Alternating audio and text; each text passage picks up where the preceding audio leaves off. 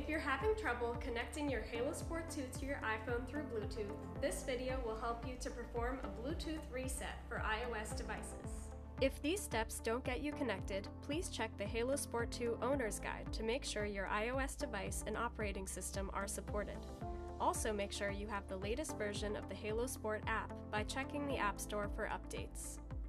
First, put your Halo Sport into pairing mode by turning it on and holding down the pause button for about 10 seconds until the blue light starts flashing quickly. The pause button is located between the plus and minus buttons towards the bottom of the headset.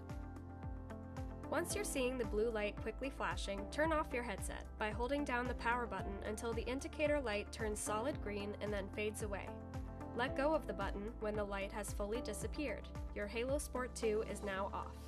On your phone, close out of the Halo Sport app. You can do this by double-clicking the phone's home button and then swiping the Halo Sport app upwards so that it disappears.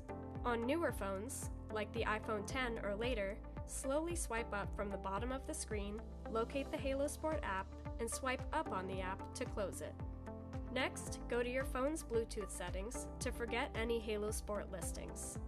Do this by opening Settings and selecting Bluetooth to show the full list of devices that have previously been paired to your phone. Press the I button next to any Halo Sport listings and select Forget this device. Do this for every Halo Sport listing in your Bluetooth settings. For instance, both the headset itself as well as any Halo Sport 2 audio listings. At this point, you've successfully performed a Bluetooth reset by clearing out any prior pairings between your phone and Halo Sport 2. To reconnect for a fresh start, first open the Halo Sport app, then turn on your headset, and follow the standard Bluetooth pairing process to get connected.